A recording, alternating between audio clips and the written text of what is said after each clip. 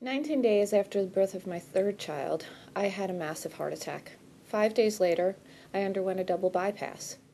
Today, I am a visitor for Mended Hearts, Chapter 56, here at Morristown Memorial Hospital. I offer support to patients that are in similar situations that I was in 3 years ago.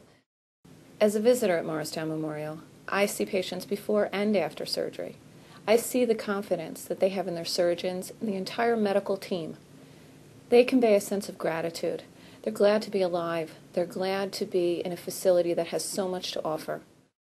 There have been so many wonderful, fabulous success stories at this hospital that I feel privileged to be a part of it.